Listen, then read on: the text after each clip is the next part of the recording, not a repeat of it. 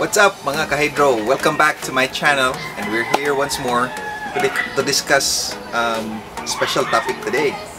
Now you're probably in this channel because you're curious whether to use your Styro cup, a Styro cup, or a net cup. Stay put, I'll present my experience.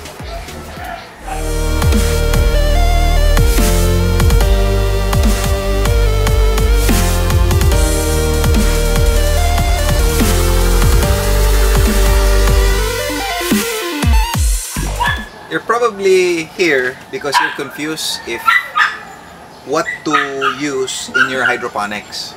Now, when I started hydroponics, I settled with the Styro cups. This is what most people use nowadays. With regards to the Styro cup, the average use or average number of cycles you can use in the cups is probably around 6 to 8, and it starts to break down, especially when your farm is indirect sunlight. No, it accepts sunlight from 6 to 8 hours. As you can see, I'm currently using a coco pit. I used to use 3 medias: the vermicast, the foam, and the coco pit. There's no significant difference between using any media or any of the 3, but I prefer to use now a coco pit because it's much cheaper, and the price for the sack of coco pit at around 20 kilos is 280 pesos. I found a contact somewhere in Mandawi here in Cebu, and you can find a lot of stores. How much does a Styro cup cost? It's 35 pesos for 25 pieces. I will show in this portion here the breakdown of the cost per cup. Okay, so I think that's the detailed explanation. Aside from it's pretty convenient because Styro cups are readily available in supermarkets. That's the good side with using Styro cups. Here's an example of a Styro cup that's starting to break down. As you can see, it's broken.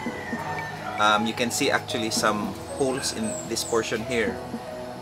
So you'll basically start to observe it when you start to sterilize or clean the Styro cups. So again, it's around, from my experience, it's around 6 to 8 times of growing cycle of a lettuce that it starts to break down. So it is best that when you're starting hydroponics, you count the number of holes and you have extra stocks of Styro cups so that you can easily replace these cups when it starts to break down. Out in the market, there are actually 2 types of Styro cups available. There's 6 ounces and 8 ounces. The ones that are commonly used is the 8 ounce. I don't know with others if they're using the 6 ounces. Now, upon purchasing these cups, I've observed also that there are 2 designs. One of which that doesn't have an ear. This one.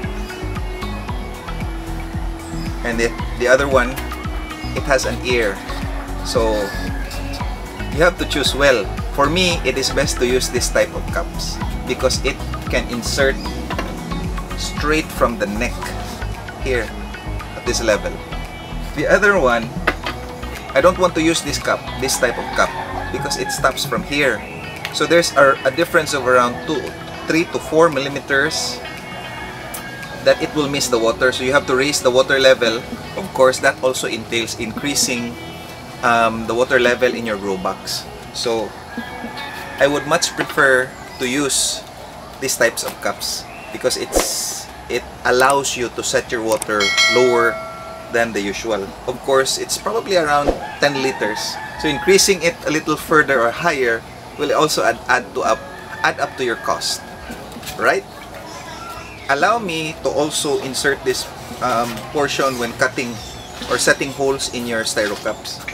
As you can see, when I first started off, I use cutters. If you use cutters, you can set the openings a little higher than the middle portion of the cup. So the longer the cuts, the earlier the roots can go out in the cups. So it will be more convenient if the roots are out so that you can set it in your grow box. Okay?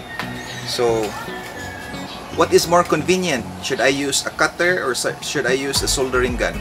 Well, for me, if you want to save costs, you can use the cutter because you don't have to pay for electricity. But if you have a soldering gun and you don't mind paying for the electricity, it's very, very convenient to use the soldering gun. One of my clients, which I'm also guiding in his hydroponics, is he put a hole in between the cuts here, right here. So also he also placed a hole in the middle. So he copied the style of a net cup. A net cup also has a hole in the middle or at the center. So I think he tried to copy a net cup so that the roots can conveniently go out of the cups as early as possible. Okay. Now we're done with the styro cups. Now let's proceed with the plastic net cups. The plastic net cups, I purchased this online in Shopee. You can actually buy it in Lazada as well and other shopping sites.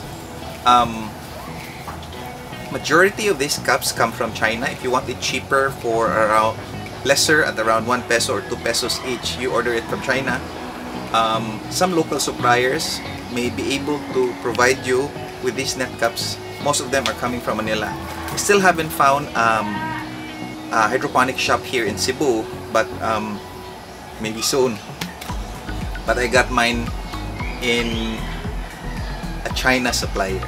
How much does it cost? It costs around 93 pesos for 10 pieces of net cups. Okay? How many times can I use a net cup? One of my friends who is also into hydroponics was able to use 4 times and the cups started to be brittle. Also, one disadvantage is it's not readily available when you go out and shop. That's why I would much prefer you to use the styro cups because it's available in the supermarket. The net cups, it's very expensive, less often or less cycles you can use it, and it's not conveniently available all the time. Okay? These net cups also come in different sizes. If you really want to use the net cups, you can do so, but this comes in different depth, different sizes in width. Also, the circumference or the diameter here, where it will hold to your hole and not slip, also comes in different sizes. So be very careful to measure the holes in your grow box before purchasing your net cups. Please make sure that it will also reach the bottom part of your grow box or your pipes. Alright? Now let's discuss in terms of what cup can a root grow out faster, or which I mean how soon, or which is better to use between the two when the roots go out from the cups faster.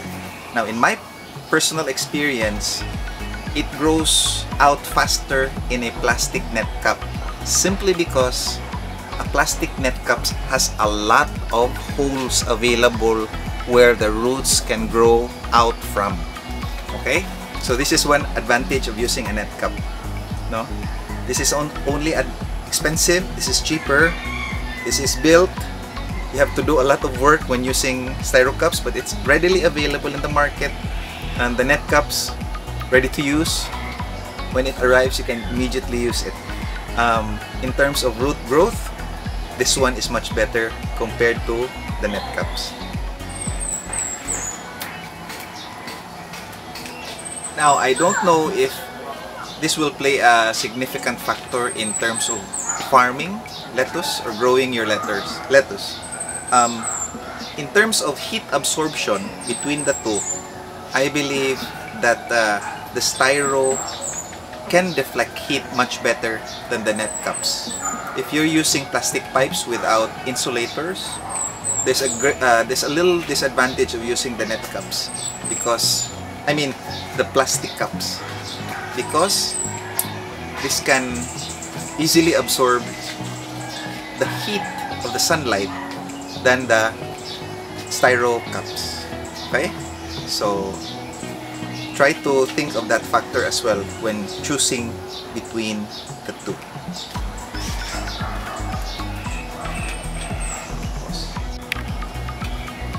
Alright guys, I guess that's about it. I hope I was able to present all the details, whether to use a plastic net cup or a styro cup. Now, that will now depend upon your choice on the explanation I just did earlier.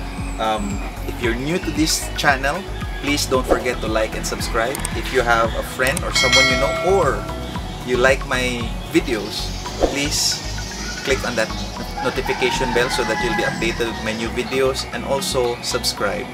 Thank you so much and happy hydroponics. Bye!